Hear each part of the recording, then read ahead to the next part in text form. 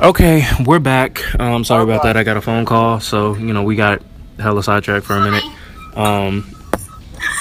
We got pretty badly sidetracked. Let's, I'm not gonna front. Yeah. But where were we? An hour worth. Kim, you are the reason we got sidetracked. Just eat your noodles. Eat your noodles. Eat your noodles, Kim. I was just keeping everyone else busy while you're talking to your mom. Eat your noodles, Kim. Just eat your noodles. Eat the noodles. Eat your noodles. I don't know. I might eat something. I got a pet. Oh, a pet. You might hear some slurping, but it's okay.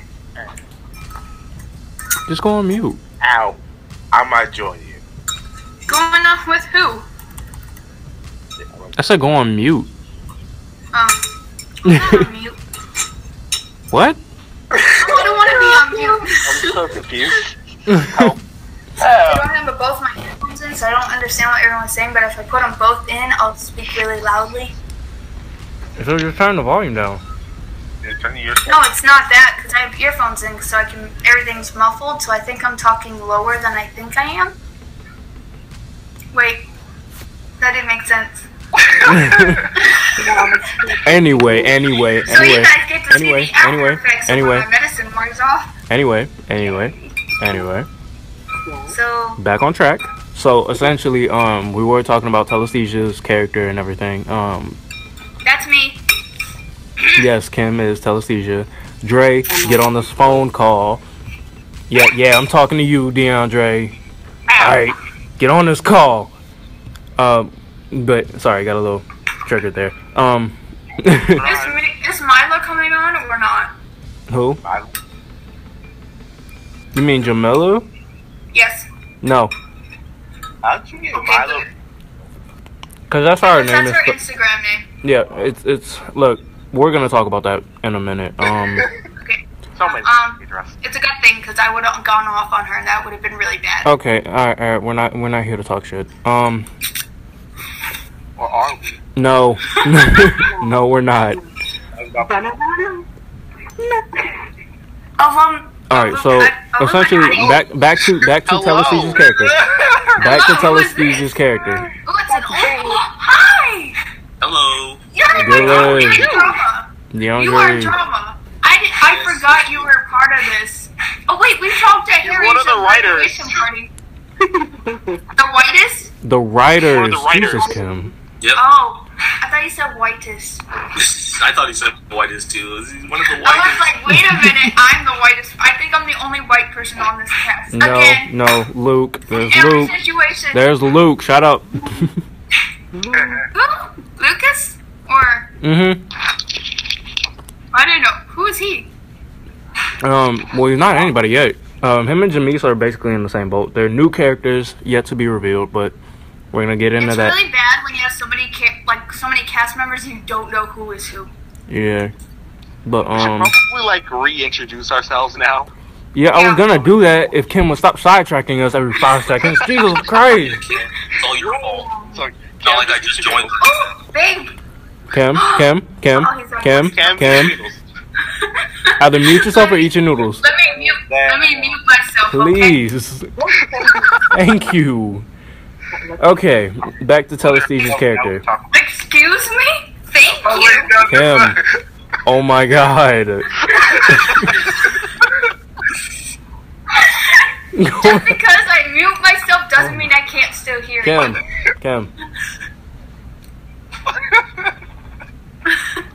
Go ahead. Please go on mute. I'm asking politely, please. Okay. Thank Told you. you it was a bad time. Okay. So with Telesthesia's character, Kim, essentially, she became an orphan. She had to fend for herself on the streets. Fight, survive, steal, do whatever she had to do. Until one day, she was a little one too. And one day she ran into a U.S. General William Clarify what Eiling. little one means. Little one as in Size? child. Oh, Yeah, Okay. age. So she ran into General William Eiling, and Eiling adopted her essentially, and inducted her into this military black project. attempting to create tactical super soldiers, essentially. All Captain America style and everything. Oh, wow. That's wonderful. Yeah, and so they enhanced certain aspects of her physical being and her mental being. So they made her stronger, more agile, but they also made her more tactically sound, and her, mentally. So she became a brilliant tactician, and as a result of that, eventually she was able to escape, the military base, because they had her locked up. She was essentially a prisoner. Once again, like Maximum Rag. Yeah. But she was eventually able to escape. Unfortunately, through a vast series of events, the military eventually caught up with her, and they deemed her too dangerous to be left, conscious, essentially. They didn't want to kill her because she was too valuable, and General Eiling had become so attached to her character. Because at the end of the day, he still was her adoptive father. So instead of killing her, what they did was they froze her on ice. They put her on ice for a few years. And when Darkseid invaded, everybody died. So essentially what happened was that wound up being, instead of that being a few years, that wound up being 15 years when she was on ice. Wait, so how old am I now? 21. Well, now you're the same age as, you were when, biologically you're the same age as you were when you were put on ice. Okay, so technically, how old was I when I was put on ice? Like 15. The Avatar. 15? Exactly. No, Eric. Just like Avatar. I'm trying to think of a proper analogy. I was going to say Squidward. That was not the time. Hey. Sidetrack. Focus, focus, people. Thank you. Okay, But- anyway, about our Avatar universe. Stop this right now. No. No.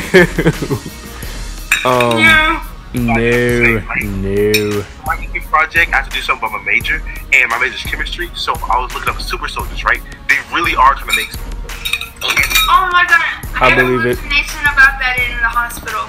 They are making super soldiers. So they already said that they already I'm stopping that. No. I'm stopping that right now. I'm stopping that right now. Put a little side note for later. we're gonna go off on a whole nother tangent. Basically what her character is what they're actually going to do with soldiers. Basically. I'm not joking. No. Actually, no. I do agree with Eric on this one. And for those of you who don't know, Eric's character is Warhead. And he is essentially well, you'll get to know more about Warhead in a little while. I was just gonna miss 3.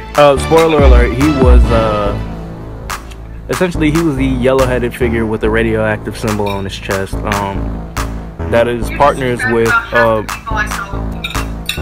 He's the one that has the glowing face. Yeah, that. And the shoulder pads, and the radioactive symbol on his chest.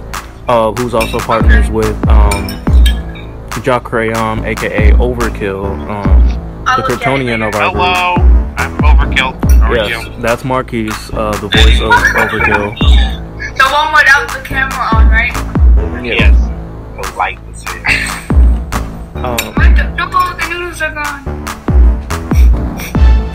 So yeah, that's the whole deal with that. So, her character, when Darkseid invaded, she did escape. But the world she woke up to, the world she escaped into, was essentially a living nightmare for her. There were demons in the sky. You could if you don't know what's going on. Well, obviously, but there were demons flying around in the sky, pits of fire just opening up out of nowhere. It was a bad situation. You know what? I probably thought that I woke up in hell, like I did something really bad. And she could have like a complex like that, like, oh, I know I'm going to hell, so. Yeah. Essentially, that's basically what happened. And she tried to find her. I mean, at first, she tried to assess her, surroundings. assess the situation. It's kind of like She tried to find as many survivors as she could. She tried to find as many survivors as she could, and eventually she came across the Resistance.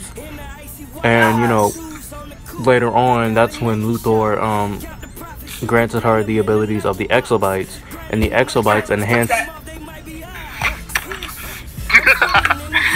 Tell me she did not just ask, what is that? The things that we watch all the time. I told you guys that I am not up to date with any of this world. We literally just talked about this at the beginning of the podcast. You know what? We talk about a lot, and because you keep getting us sidetracked. I swear to God. Derailing everything. Stop derailing everything. I told you that this was a really bad time of day to do this. You gotta stop derailing everything. Okay, basically. Go make more noodles. Basically, when Luthor got a hold of her, he granted her her Exobites, and the Exobites that she received enhanced the mental aspect of her abilities. It gave her mental powers,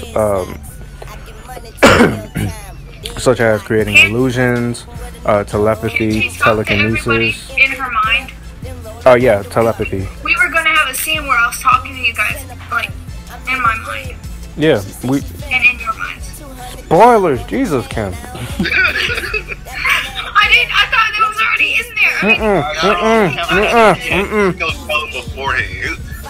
Nobody should be. No, you know what? I'll take responsibility for that one. I forgot to tell you that was a spoiler. It's okay.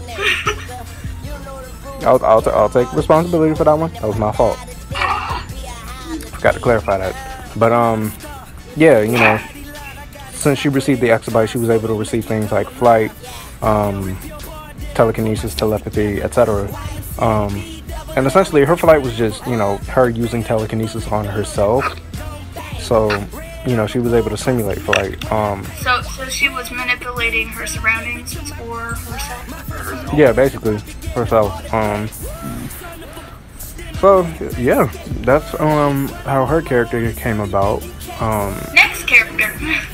Well, no, we're not going over all the characters because the rest needs to be. No, we're just doing the details.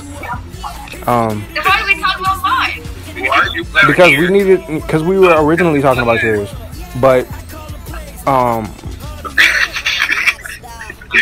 essentially, when it comes to frequency with the episodes, we have a bunch of different factors to include, like when folks are available to record, and when people are available to do their lines, when people are able to film, and etc. Thus far, the script writers are me and DeAndre, Mr. Mike Powers. So yeah, it hasn't been easy, I'm not gonna lie. It's easier with more filmers, and more people, but at the same time, if everybody wants a different character, then it's not. It doesn't exactly even itself out, especially if everybody who wants a character is not able to film. It's like a lot of people say, "Oh yeah, I'll definitely be able to say these lines," and then it just doesn't happen. Yeah, then it takes them like a week or a month to do it. There's no incentive since it's a non-profit for them to do it. Oh shit! What in the world? What happened? Are you okay? It was a slow fall.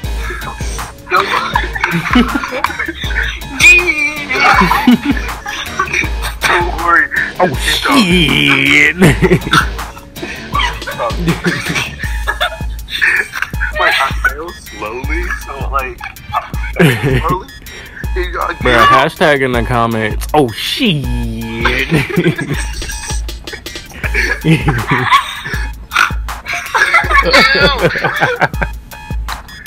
I know who that was too.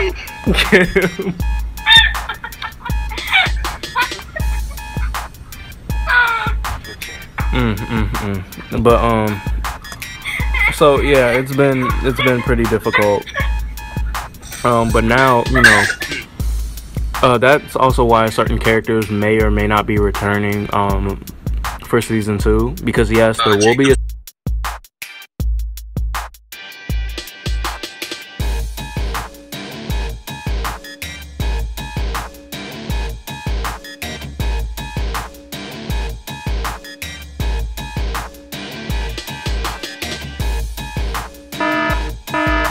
No. Spoiler. Jesus. What is with y'all? If you're gonna spoil something, at least say spoiler alert or something. Give us a spoiler warning. We should have had warning, everybody dies. Don't listen to him. Don't listen to him. Everybody doesn't die. Not everybody dies. I thought we were all involved in the show, so I thought everyone knew that. No. Yeah, not everybody. Not the audience. Jesus, Dre. I know like half of what's going on, and the other half I'm just like, what? I know 1/8 of what's going on. Spoiler, I'm a Green Lantern. I just show up and talk. It's not spoilers. It's totally a spoiler. What do you mean? That's not a That's not at all a spoiler. We already brought it as character. Dre's. I know. I was joking. What say? I said the 7th episode. Jesus. Jesus. How many episodes have we Now I gotta cut that out. Damn it, Dre. Was this gonna be a video? Yes. Oh, well. Why did you think we were doing this? We were all on the same page. No, yes, No, but it's we're also. a podcast. I mean, it's a little bit of both. It's a little bit of both. I did this so that we will all be on the same page and so that the fans would know what our show was about, essentially. It's a briefing. Basically. A brief history. Shows what everybody has to do. A brief history of DC Universe Hope Survival. Starring Quincy Stewart. You know what would be better? Huh? You just kind of like narrated each person's story during the off seasons. Like Rooster Teeth does with Ruby? Yeah. Have y'all seen it? Have y'all seen the No, I haven't. Yes, we're getting sidetracked. It's lit. Eric, come on now. Eric, Come on now. sit down. Don't do what Kim just did. I said you standing. Sit down. You know what I'm saying? Kim's on topic. Come on now. Come on now. He's still standing. Eric, go make some noodles. Shut up. I think he just died. I can't with these people. Hold on. Down on this enormous All right, we're back. So yeah, we're trying part 3. Not sure how that's gonna work out. You know, Dre doesn't spoil anything. Jesus. No more, I promise. No more. Yeah, sure. No more. You promise? Are you sure? Promise. You promise me? But it's kind of Harry. It's kind of your fault because you didn't tell us what not to say. Hey now. I thought that was an obvious spoiler. Hey now. This is what Wait, was I not No. You're fine. We haven't told anybody about your character yet, so. They're always Is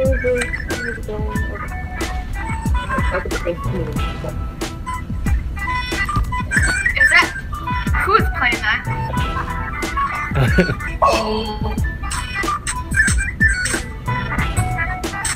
While everyone dances. Let me stop. I'm getting a little too sweet.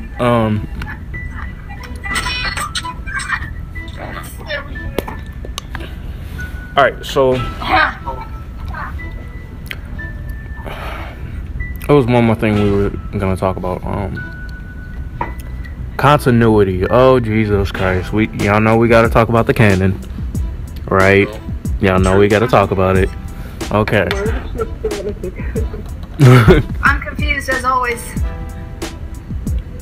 Hey. What is that? I can't read that. Oh, 12 subs. Hey, 12 subs. But,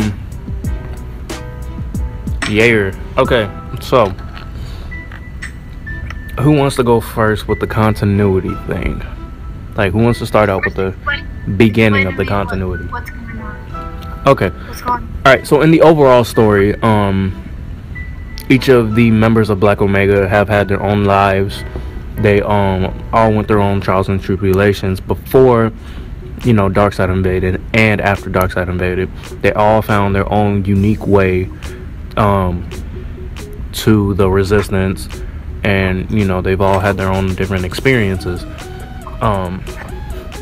And so essentially what wound up happening is, hey Marquise, essentially what wound up happening is they all became warriors. Essentially they all became metahuman warriors to fight against Darkseid. Once they were all given their exobytes by Luthor, for his top secret new project, codenamed the Black Omega Project, they decided to come together as a team and form the Reapers. And the Reapers were sort of like a covert Black Ops team, working for the Resistance, willing to do operations and missions against Darkseid that nobody else was willing to do. What is going on in the background? I think that's Marquise. It is.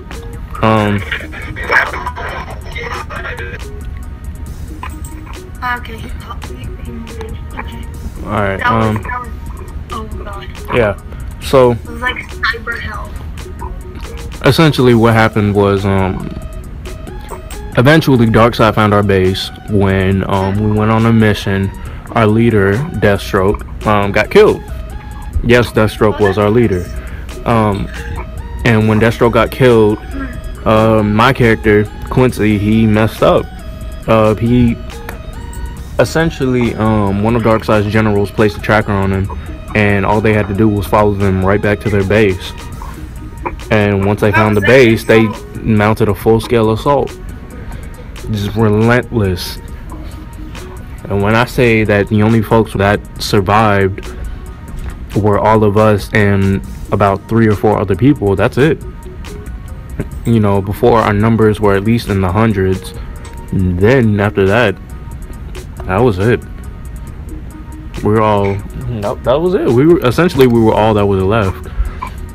There were rumors floating around stating that Batman, Lex Luthor, and Fracture did survive the attack, and that they were on their way to the Fortress of Solitude. However, none of those rumors were a solid thing for our team, our heroes, at that point. And it was a shame, so our heroes decided to find their own way. They decided to go back, find a way to just go back, build their own time machine, and change all of this mess before it ever got started. They had essentially given up on this time. But yeah, it's a pretty sad story for our heroes.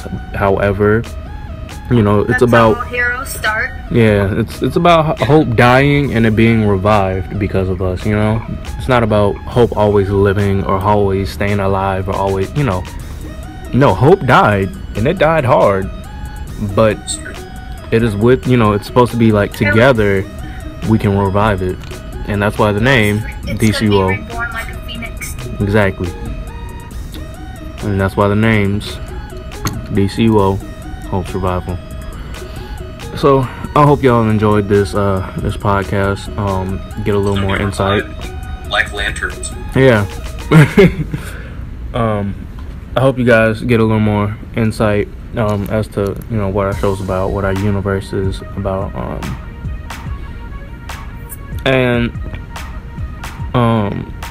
so when the Black Omega team goes back with their friend Ramon, because essentially those were the folks who escaped. It was the Black Omega team and their friend Ramon. And like I said before, there were rumors about Bats, Luthor, and a new hero known as Fracture escaping the base, but nothing was a solid thing. And they never had any solid proof, no solid evidence. So they felt the need that they felt that it was up to them to save, their time. And so, together, how many of us is there? Like 15? Like 8? Oh no, it's more than that. There's a bunch of us. Yeah. Let's see. Matter of fact, let's count it up. There's Quincy, New Tech, Bandit, Mike, Maya, Malia, Paige, Jack, Warhead, and Overkill. Oh, that's 10 of us. And Ramon, who makes 11. Wow. So the 11 of us, we went back in time, and that's where the start of our, story takes place. With the point of character, essentially the point of certain characters like Frost and James, essentially wanted to give our heroes ties to the timeline they've landed in, to give them opportunity in order to essentially a second chance at friends, a second chance at at family, a second chance at being connected to other people outside outside the team. And we'll see how that plays out. I'm not gonna lie, characters such as characters like Icy Hot, characters like Dark Frost, and James. Well, I'm gonna let you know now. Chances are Dark Frost is not gonna return for season 2. Same goes for James. But for Icy Hot is a big question mark. Because our girl Mecca Miller, who voices Icy Hot, well, essentially, I'm not gonna get into details, but there's been a little. Yeah, there's been a bit of a situation with that, and so it's a big question mark, and at this point, there's some things we gotta get settled first before we can decide how to move forward with Icy Hot. So for right now, she will still appear in the season finale, but as for things like season 2.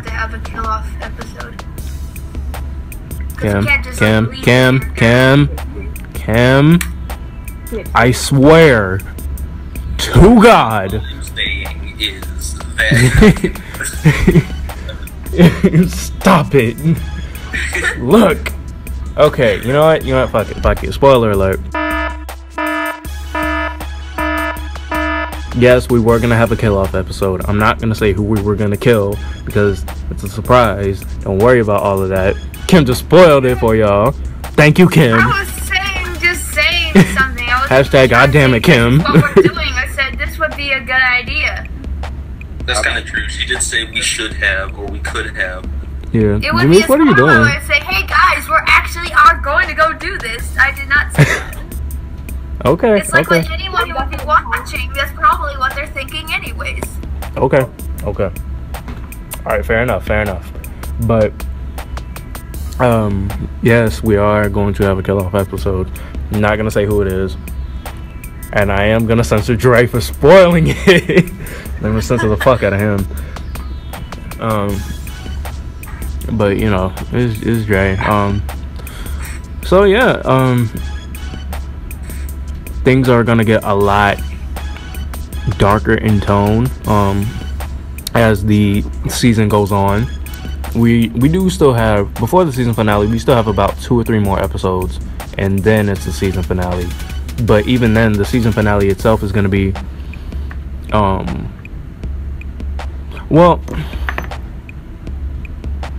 the season finale itself, that's going to be the very, very, very last episode of season 1. Isn't that what usually a season finale? I mean, yes, however, because Kim, you didn't know this, but we were planning on breaking up the season finale into like 4 or 5 episodes, but so I've been thinking, but I've been thinking about it, and I just decided to make them, their own separate episodes. instead of, you know, just having it like that. So, Okay. yeah. So that's what the deal with that is. I want to know what she's eating. I'm eating gum. Oh. I'm chewing gum. As Jimmy's, she what you sits eating? down into her chair. Jimmy's, what you eating? What you eating? Huh? What? That's classified. That's classified. Classified. What you're eating is classified, really? Terrible. Terrible. Just terrible. The scissors don't work. Scissors don't work with us. You rolling with us now. Scissors don't work. He had a big bag of it. He said it was homemade chocolate, so I really think it was. Homemade chocolate.